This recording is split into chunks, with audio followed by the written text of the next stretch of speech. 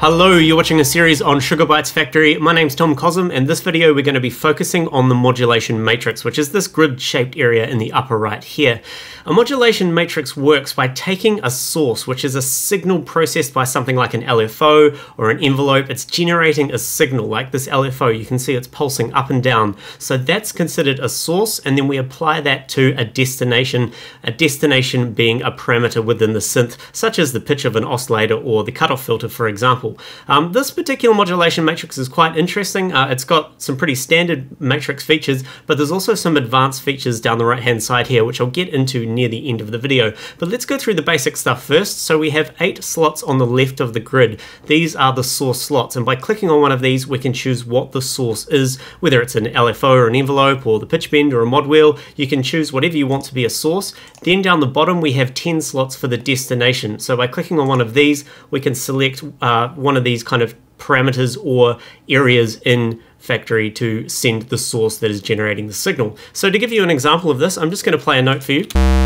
We have one single pulse sync oscillator playing here. Here's the volume here. And I'm going to bring the cutoff filter down to halfway. Now I want this cutoff to move by itself. I want it to morph and evolve, and I don't want to sit here playing with the dial. So that's a job for the modulation matrix. So I'm going to do that by selecting LFO1 from one of these slots, and you'll notice that it's already selected here, but I'm going to select it anyway. Go into the drop down menu, select LFO1. So that's the source locked in. This LFO1, which is here, is locked in as a source. Then I'm going to choose the cutoff as the destination. So LFO on the source, cutoff as a destination. That turns this grid point into the intensity of the relationship between the two, the source and the destination. So I'm going to bring this up, and you'll see we get a blue circle appearing, and you'll notice now that the cutoff is moving along with this LFO. Let's just play that. I can bring the rate up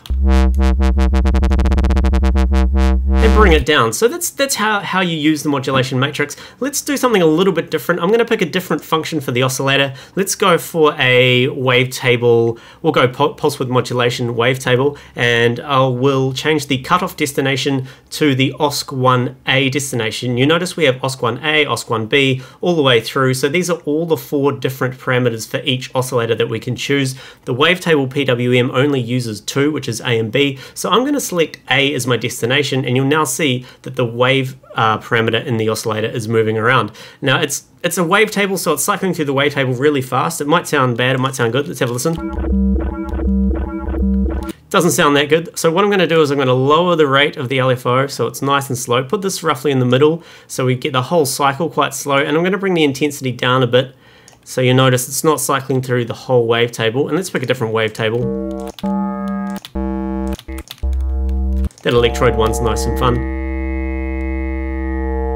Very good, but we've also got this pulse width. So what I'm going to do here is I'm going to use LFO2 as a source, and I'm going to select oscillator 1B as a destination and give that some value as well. So now LFO2, which is over here, this is in our modulators tab by the way, the LFO2, which is going at a different speed to LFO1, is now morphing the pulse width. So we've got this kind of 2 different speeds happening on the 2 key parameters of OSC1. Let's have a listen.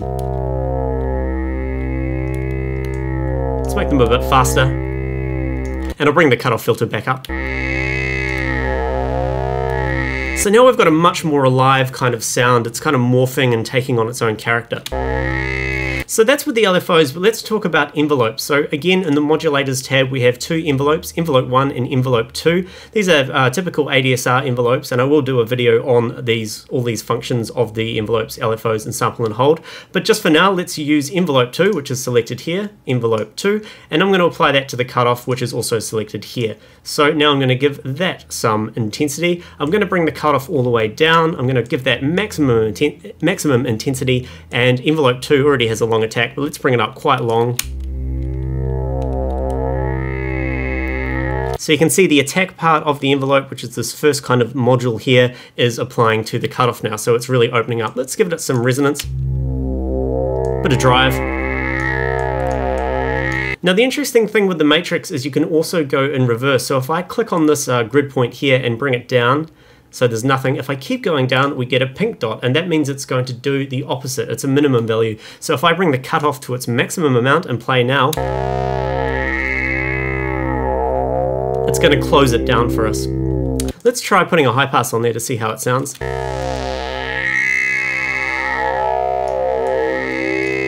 I'm going to keep it on low pass for now. We'll use a 4-pole. And bring it down and give that a positive value. Now, the other thing about the matrix is some of the destinations are general areas. They're not specific parameters. For example, I can choose fx1 as a whole as a destination. So if I choose fx1 as a whole, I need to specify in the actual effects area what that particular source is going to be modulating. And I do that with these little arrows here. So these are all turned off by default. It's a spring reverb. Let me just turn it on. So we've got a nice little reverb happening here, but by enabling one of these arrows, I'm now going to tell the modulation matrix that I want this parameter to be controlled. So let's use the mix just for an example. This is the dry wet, and I'm going to give the envelope 2, which we've already established to go to the cutoff. I'm also going to assign that to fx1. So let's have a look and see what happens at fx1. Let's bring the mix down.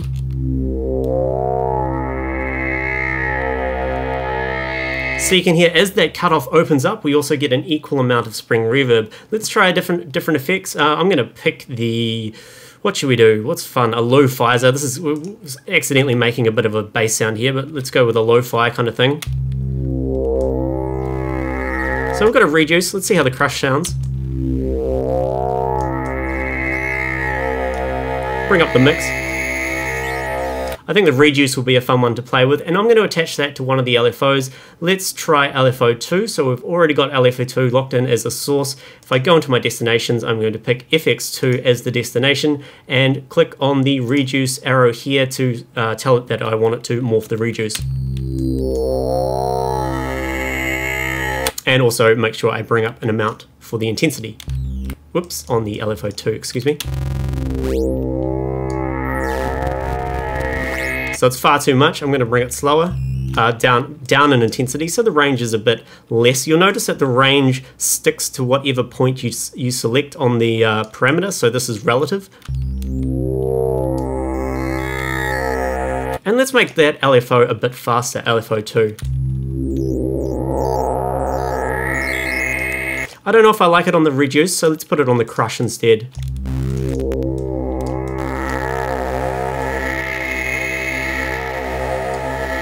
And let's put the lo-fizer before the reverb, because the reverb would kind of flatten it out and smooth it out a bit.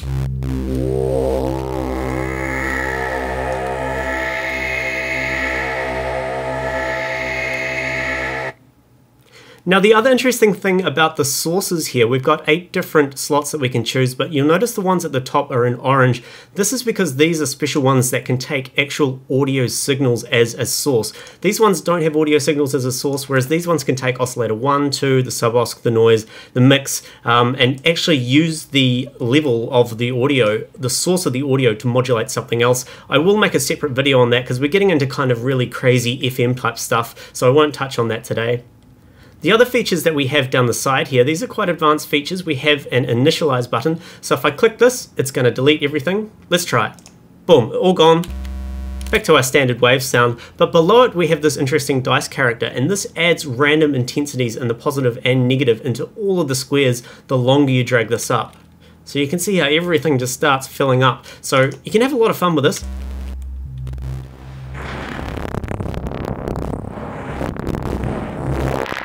So we've got some pretty crazy noise going on when it's at its full. And I'll bring that down.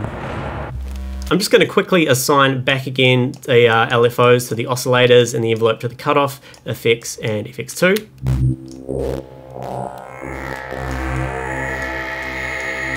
So we've got this tweak thing here. Now this is interesting. What this does is it will cycle through the intensity values. So it will go all the way up to the minimum if you're raising it, and then it'll start coming back down, or it'll do it in the opposite direction. That's a lot of fun. There's also another option called mutate, which is similar to tweak, but it randomizes the kind of the relationship between all of the individual intensities that you've locked in. So this kind of gives it a bit more of a random element. And there's also a target mode. This is for individually targeting single points, which I won't get into for this example. But the cool thing about the tweak and the mutate and the target modes is you can also add another modifier to, or a modulator to, this particular knob. So at the moment it's set to LFO2. So if I was to bring this up, you'll notice LFO2 is now affecting this knob here, which in turn is tweaking all of these parameters. Let's see how that sounds.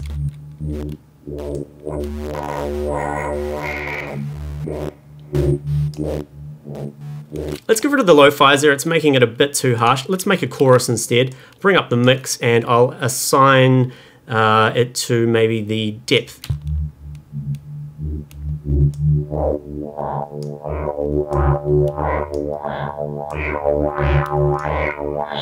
If I bring the LFO2 speed up, it's going to really move the rate that this is tweaking.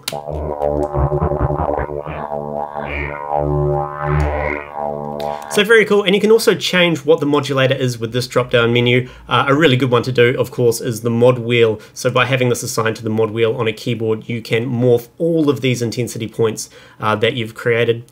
You can also randomize the source inputs by using this dice button here, which I'm going to do, like so, and you can also randomize all of the destinations as well, and you can also mute individual links if you wish to do so. So that's the modulation matrix in a nutshell. This is really, to me, the center heart of where all the activity comes from in the synth, and you can get really far out sounds and crazy stuff happening in here. So I hope you've enjoyed this. Check out the future videos. There will be one on using these special sources in an upcoming video. My name's Tom Cosm, and cheers for watching.